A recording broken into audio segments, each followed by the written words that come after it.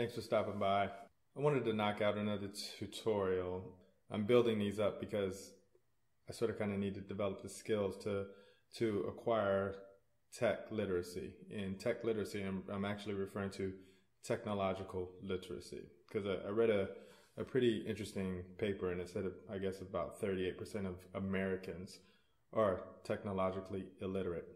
And that's a pretty scary statistic.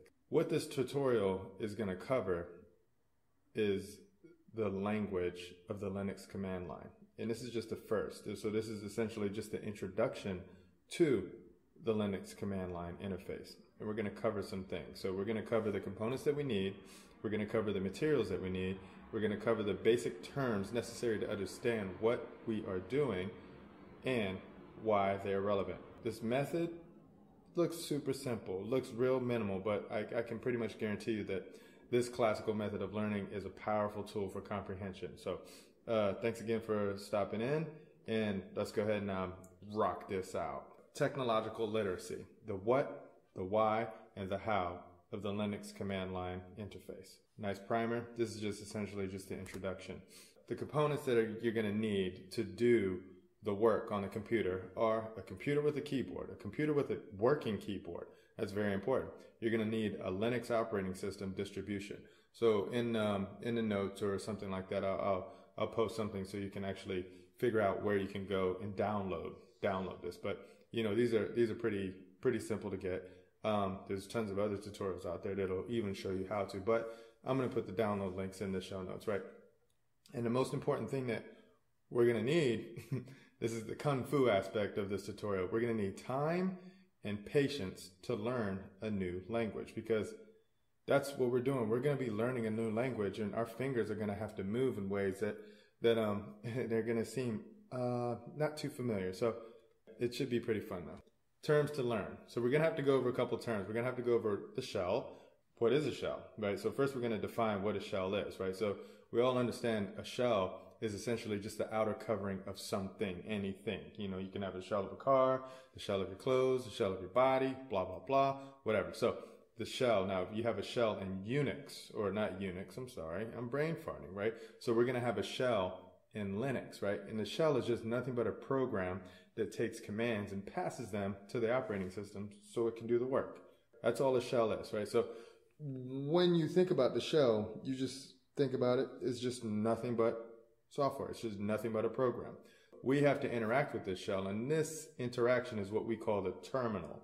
This is the cool things that you see whenever you'd watch any of those old school hacker movies, or even the new school hacker movies, and you see this really cool screen. It's black, or it could be gray or something like that, and somebody's just putting these little commands in their keyboard, and all of a sudden magic happens on the keyboard. So this is basically the graphical user interface that allows us to interact with the shell. And that's what we're gonna be working with, right?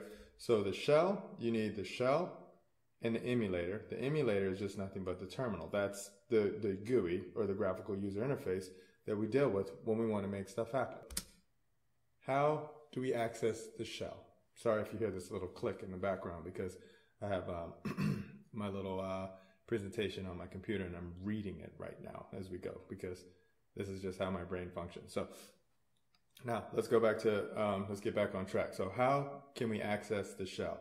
All we have to simply do is just type in Control-Alt-T, and boom, the terminal will open. Or you can just hop on your desktop, and then you can just find it in the menu. And you can just go to the desktop.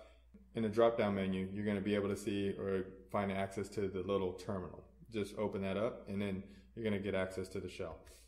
Now we're going to go ahead and do some work. And this is the point of the tutorial, what I would like to call LBD, or learn by doing, because the only way that we can actually understand what it is that we're doing is by doing the work. And this is just merely muscle memory that we're going to start interacting. So just go ahead and hit Control-Alt-T, and boom, you're going to go ahead and open up a new terminal. This terminal is going to engage, and you're going to see some words on there, and they're going to look funny, and you're going to see a username and an @ symbol, and then it's going to let you know what computer you're on. And this is all stuff that you're going to become familiar with, because I'm becoming familiar with it as I'm doing more and more interactions with the terminal. So let's just go ahead and type in some random keys, and then hit enter.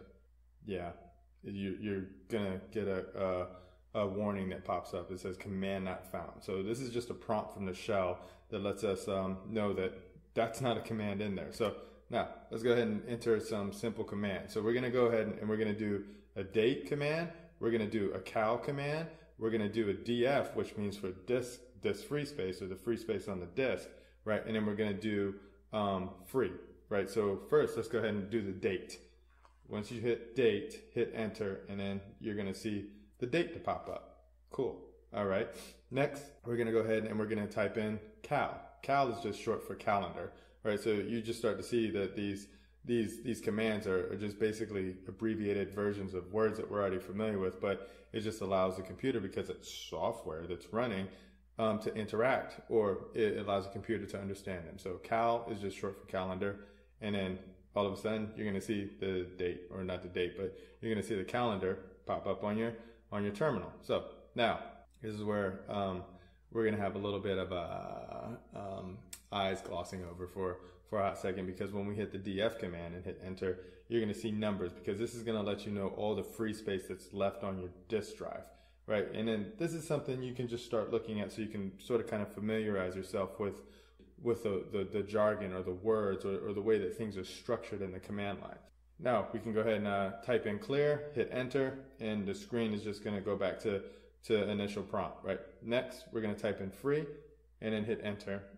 Then you're going to see the free, right? So these are just some simple commands that we can type in and play with, just to sort of kind of get used to our fingers moving around the command line. So first one we would hit would be date. Type in date, hit enter, and you're going to see something. Next one, we can type in cal, hit enter, and we're going to see something. df, enter, and then we're going to see something. And then type in free, enter, and then we're going to see something. So those are just some simple commands that we can play with, just so we understand how to navigate through the terminal. The terminal has a memory. It remembers at least the last 500 commands. That's the default setting. I guess as we progress through this tutorial, which is going to take a while, because these are just going to be short snippets, right? But as we progress through this tutorial, we're going to see like, oh, this is going to be pretty handy, just going up arrow key, up, just so we can see what our last commands were. And then if you see what that last command was, and you can hit enter, it's going to recycle it and then activate or initiate that command that you want, right? So you can go up or the down arrow key, right? And these are going to allow you to navigate in the terminal with the commands, right? Another important thing that you're going to want to remember is how to copy and paste in the shell. So say if you're browsing online and you see a command, or if you see some script that you might want to copy and paste, you can actually copy and paste it, but you have to do the copy and pasting with your mouse. So you can't do the keyboard Control X, or you can't use the keyboard shortcuts, because those are different functions within the terminal. So what you're going to have to do is you're going to have to use the mouse, highlight it, right click it, and then copy and paste, old school. But that's pretty much it. So thanks for tuning in. That was a quick tutorial, quick intro of the what, the why, and the how, and then you did some learn by doing. So then we had a little bit of challenges that I guess we had to do with the Linux terminal. Thanks again for stopping in, and hope to see you soon. Yeah, if you have any comments or anything like that, just go ahead and leave them in the bottom. I'm sort of kind of new to this, but I'm having a fun time doing it. Thanks again.